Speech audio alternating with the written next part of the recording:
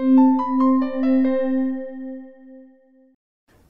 this free sample of our Garmin 430/530 approach app, as in all of our products, we use real HD in-flight video and show you how to conduct approaches in actual real-life IFR. We keep simulation and animation to a minimum so you can watch the video, take the quiz, then fly the real thing in the airplane. We don't use any fillers that waste your time, just what you need to do and how to do it. We've created 2 separate 45-minute Garmin apps, so visit our website at flighttrainingapps.com for more information.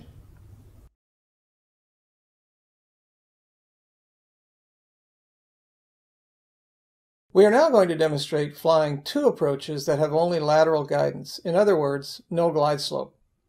The first will be the Gillespie RNAV GPS 17 and the second will be the Oceanside VOR Alpha. One of the other great airports in the San Diego area is Gillespie Field, just east of Montgomery Field. We are approaching from the north and have requested the RNAV GPS 17 to SEE, which has only lateral navigation minimums expressed as LNAV MDA or minimum descent altitude. When we look at the profile section, we can see that there are 3 step downs before arriving at the minimum descent altitude after a 60, the intermediate fix.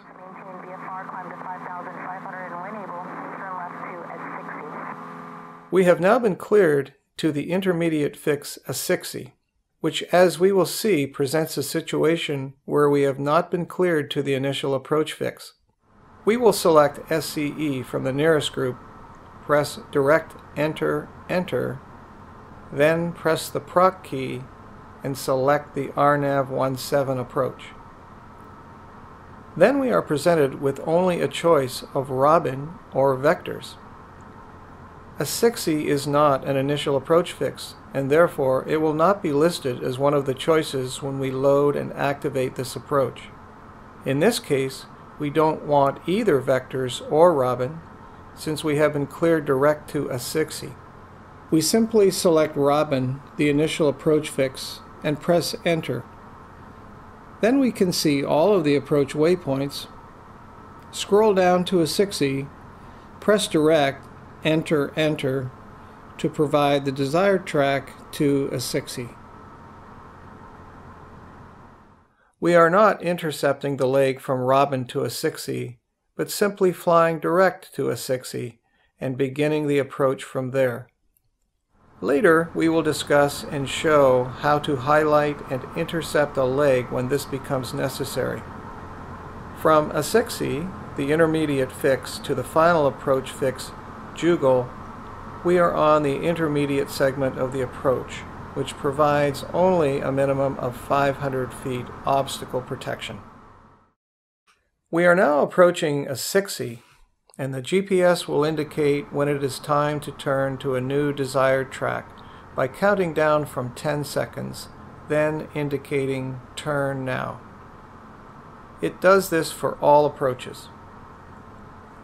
Again, the technique is to align the airplane's track with the desired track with the CDI centered and use the heading bug to maintain the heading that we know is correct. On the Garmin 430, the main navigation screen will look like this, with the desired track, DTK, shown here, and the track, TRK, shown here. Also notice that on this approach, like many lateral-only GPS approaches, have LNAV plus V enunciated. This means the approach is a lateral-only approach. However, the V means that an advisory glide slope is provided, as we see here. However, the key word is advisory. If the glide slope were followed, the advisory glide slope is designed so that you would not go below any of the published minimum step-down altitudes. However, this is only true if the glide slope were followed precisely and you did not allow the aircraft to descend below it. The best way to fly the LNAV plus V approach is to treat the glide slope like it wasn't there and fly it as we would any step-down approach, by simply descending to the next step-down altitude at a rate of approximately 1,000 feet per minute. If we use this procedure, when we arrive at the last step-down altitude before the missed approach point, we will have time to look for the runway and decide if there is the required visibility to land. Here we are reducing power at the beginning of the last step-down and finally arrive at the missed approach point of high rack, at which point we will begin our missed approach procedure. We see the GPS go into suspend here, and because ATC directed us to follow vectors to our next approach, we will not fly the missed approach procedure.